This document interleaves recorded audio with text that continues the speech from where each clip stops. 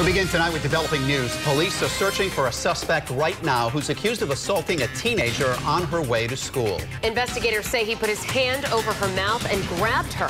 Fortunately, she was able to break free. From the Blackstone Valley Mobile Newsroom, Eyewitness News reporter Madeline Wright is live in Pawtucket. Shannon, Mike, it was right here in this school parking lot where police say a man grabbed the 17-year-old girl from behind. She says it was the same man she saw following her earlier in the day.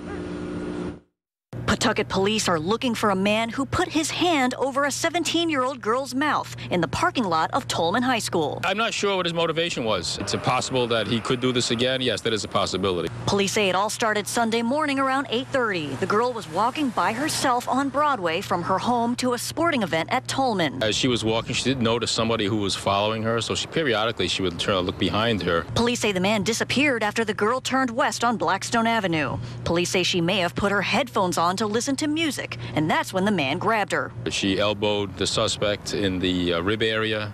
She was able to break free of his grasp. Police say the girl went into the school to get help, but the man had run away. How's the girl doing now? Obviously emotionally distraught, but physically uninjured.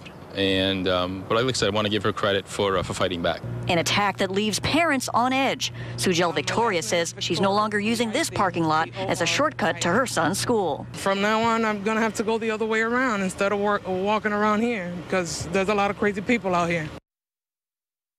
Pawtucket police described the suspect as a heavy-set white man in his late 20s, 5'3" to 5'5", with a gray hooded sweatshirt and white zipper, black jean shorts, white sneakers, and no facial hair. And police say if you have any idea who this suspect is, to give them a call. Live in Pawtucket with the Blackstone Valley Mobile Newsroom, Madeline Wright, Eyewitness News.